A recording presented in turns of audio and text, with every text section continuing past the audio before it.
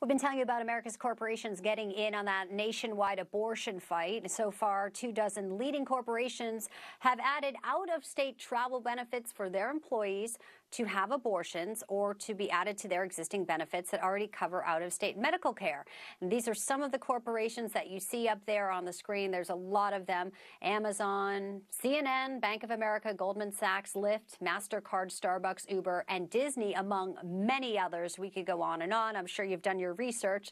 The flood of companies making a public stance on abortion, though, have now even pressured others to do the same. Right now, there's about 26 states expected to put various abortion bans in place. Well, to break this down and talk a little bit more about the legal aspects of that, I am joined by Chairman of the National Legal and Policy Center, Peter Flaherty. Peter, good to have you with us today, sir. Good afternoon. So, kind of an interesting conversation happening here, because we know all these big corporations have come out and said, we will pay for it. But what do? Do they have to get proof that someone's pregnant? I mean, isn't there privacy concerns? And then do they need corroboration that they went out of state and used, say, their $4,000 stipend to get an abortion and maybe not just abuse this and have a long weekend? It seems very weird. Well, it does raise some problems. I would say that abortion is not health care. If they want to call it travel, fine. But let's think about what happens in the workplace. Employers don't like women leaving the office for months at a time or even longer to have a baby. So does this mean there'll suddenly be a subtle pressure put on women to get an abortion instead of carrying their baby to term and being eligible for benefits of staying home with the child? You're right. A lot of people say it's cheaper than maternity leave. And, we've had states like Texas has come out, Peter, and actually said that the companies who want to pay for travel out of state won't be doing business as well. Texas Attorney General wants to prosecute companies that help women access abortions. Apparently, this is within their rights as well. That's something a corporation has to think about. Well, I think it just underscores the fact that this is a bad idea for big companies to get involved with the abortion issue. I can't think of any issue that is more controversial. A lot of these companies are already under a lot of scrutiny for their woke political positions, and all they're doing is putting fuel on the fire. I think there's a fairness issue here.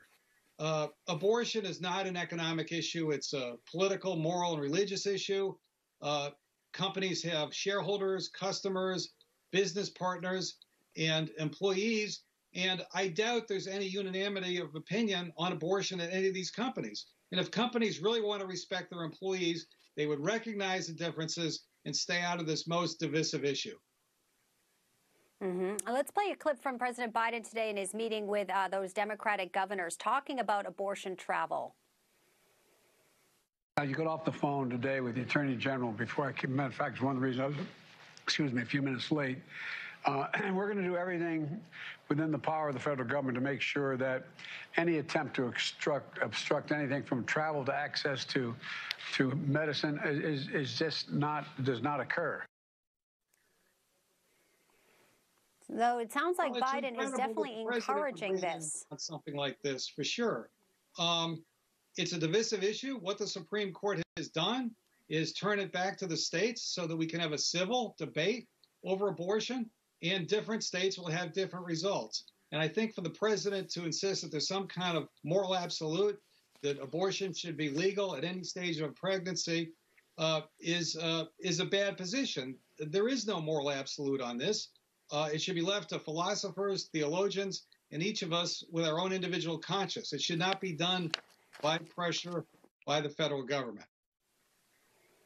You make some great points, and I also know a lot of people on social media are now going to be avoiding using some of those companies that are paying for travel. So when they put themselves out there, they also will feel the effect by the pro-life movement as well, who will vote with their dollars as well. Peter Flaherty, appreciate your insight today. Thanks for being with us. You bet. Thank you.